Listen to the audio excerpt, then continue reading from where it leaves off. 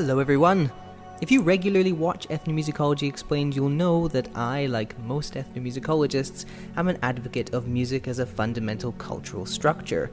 Our lives, individual as they all are, would be very different in the absence of music, and many people have questions about the work we do. But perhaps the question I get asked more than any other takes a form similar to this.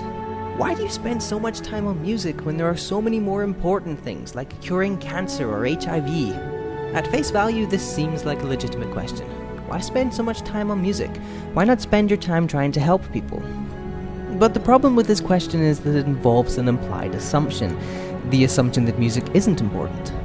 The assumption that music doesn't relate to helping people, whether they're sick or well. Now, I'm not going to tell you that blasting out your favorite record will cure diseases. These things are rarely as simple as that. But that's not to say that music can't or isn't being used in ways that encourage health awareness, reduce fear and blame of those affected, and promote well-being among those with chronic or debilitating conditions. In her most recent book, Musical Asylums, DeNora states that if one maintains that environmental factors are also involved, illness is never entirely distinct from the conscious and lived experience of those whom it afflicts, and biological determinism is insufficient as an explanation and basis for treatment options. Thus, strongly biologically determined perspectives contain ontologies of health and illness in ways that preclude more nuanced and perhaps more empirically accurate accounts of how we become and stay healthy or ill. The suggestion is that illness and wellness should be considered as together, perhaps as opposite ends of a sliding scale. Our decisions and environment affect our wellness-illness equilibrium, and our decision-making plays a huge role in where we sit on that spectrum. As Judith Stern once said, genetics loads the gun and environment pulls the trigger. Further, it's really important to understand context. That lived experience, consciousness and socioeconomic status, and social and cultural mores and values all intertwine to create a complex fabric with enormous potential to influence behavior and counteract standard preventative medicines or medical discourses. For a great deal of the world's cultures, music and dance play a pivotal role in spiritual healing. From the Sangomas of Southern Africa, to Kalawaya doctors of the Andes in Bolivia, to Christian faith healers in the USA. According to Spriggs and Draw, music has been imbued curative, therapeutic and other medical value throughout history. Musicians, therapists, philosophers, as well as other artists and scholars alike have documented its physical, mental and social effects in treatises from as early as 4000 BC to the present. Clearly, if not magic, something's going on here. And there are some observations that can be made at simple face value. Perhaps the most obvious of these is within music making itself. Music can be, sometimes simultaneously, engaging, distracting, physical, emotional, ambiguous, social, communicative, can affect behavior, can affect identity, and so much more. These powerful effects can undoubtedly have significant impact on one's wellness-illness equilibrium, particularly when it comes to mental health. Perhaps one of the more established areas of music and health is music therapy. Established in the 1950s, it utilizes sonic interactions, relationships, and environments to form a non-pharmacological therapy to achieve varied and subject-specific results, ranging from improved cognition or emotional development to basic motor functions or communication. Music therapy has largely only been endorsed in treating behavioral or developmental disorders, or in the process of rehabilitation. But studies have shown, including this one, link in the doobly-doo, that music therapy can indeed be effective in reducing the behavioral and psychological symptoms of dementia and other degenerative brain diseases, as well as a whole plethora of other applications from stroke rehabilitation to anxiety reduction prior to major surgery. Don't get me wrong though, I'm a strong advocate of science and medicine and would never suggest unproven alternative therapies over medically proven treatments. But we underestimate the potential of musical, socially interactive experiences, and further underestimate our physiological and psychological symbiosis. Although the medical humanities and social sciences such as medical anthropology and medical ethnomusicology are making progress to incorporate a human and conscious element to medicine and public health, there's still a way to go. There are a number of ways in which music can be thought of as complementing healthcare. This might include music therapy, community music, everyday musical experience, traditional healings, or music in education. Music is often a component of health-related public engagement strategies because it's popular, because people listen to it. It's ubiquitous.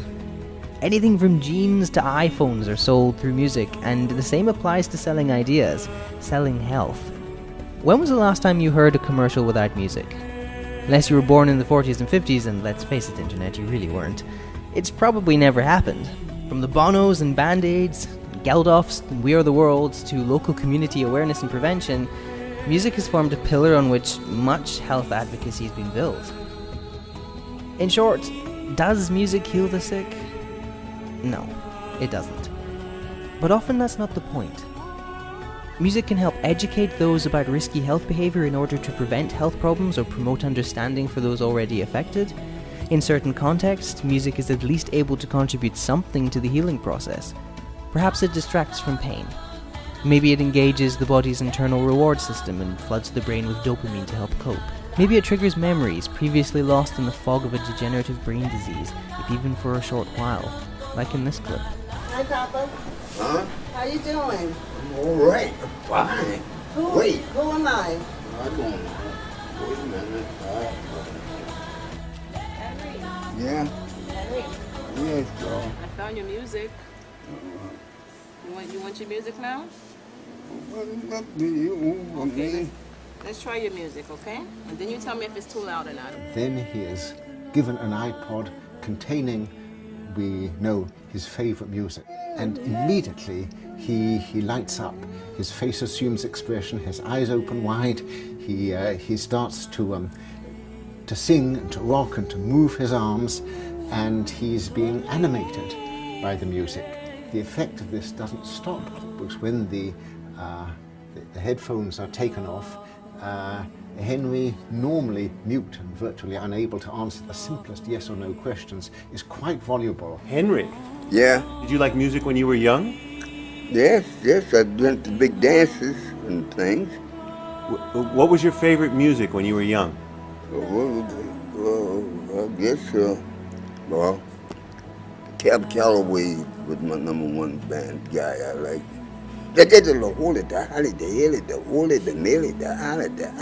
What's your favorite Cab Calloway song? Oh, I'll be home there for Christmas. Oh, you can count and plan on me with plenty of snow, mistletoe, present wrapped around your tree. Ow! So in some sense, Henry is restored to himself.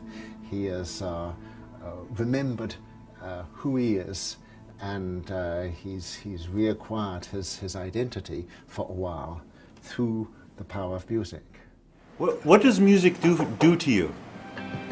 Give me the feeling of love, romance. Figure right now the world needs to come into music, singing. You got beautiful music in.